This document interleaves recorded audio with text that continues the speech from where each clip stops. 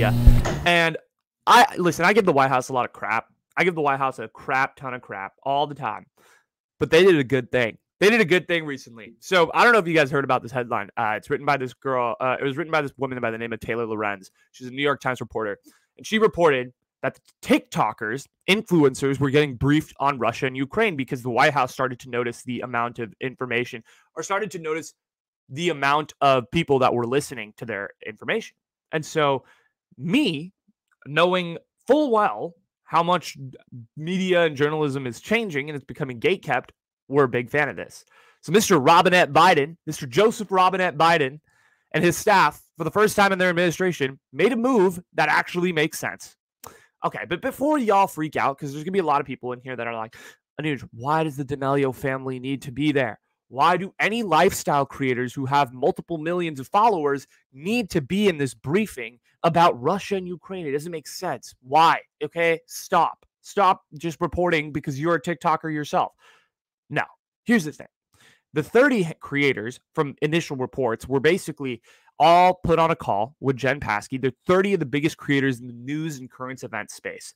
So there's like Marcus Diapola, I believe was one of them, and a couple others. My fucking best friend, Marcus Diapola. Love that guy. Just absolutely love him. You can go on my TikTok and just see how much I love his zoomed in ugly face. I'm kidding. He's not ugly. But his zoomed in face. God.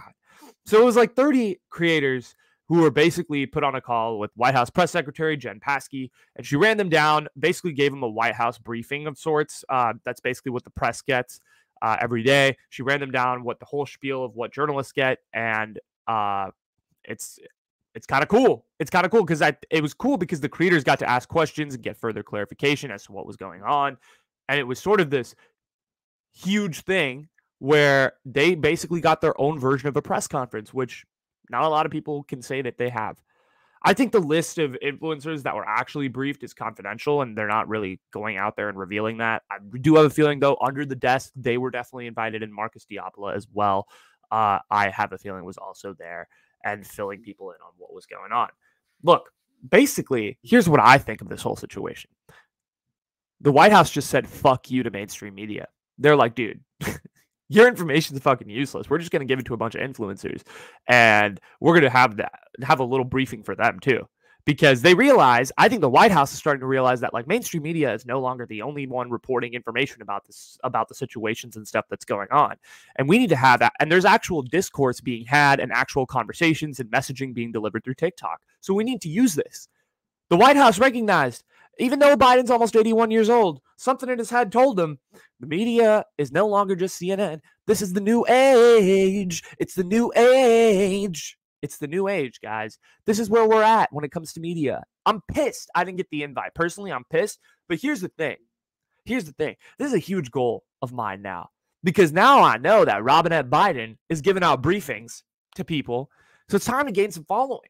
It's time to gain some followers. It's time to really go up here in the current events and news space, because now I'm thinking to myself, I'm like, yo, I might have an opportunity. If I gain enough followers, if I work hard enough, maybe I could be at that briefing and actually ask Jen Psaki and Biden the hard questions that I've wanted to ask for so long.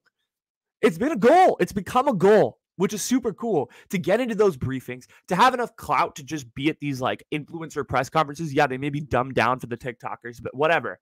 I don't care. I don't care. That's so dope.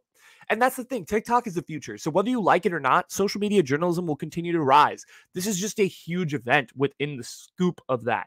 So they're going to have, and the thing is on social media, yes, is it an unproductive conversation a lot of the time? Absolutely. But is it more productive than what Don Lemondrop and Andy Cooper doing on CNN? No, yes, it is more productive, because there's actually an active conversation being had. And the media and the definition of the media is changing. So let's acknowledge that, accept the TikTokers, embrace them, and move on. Okay? All right, let's move on.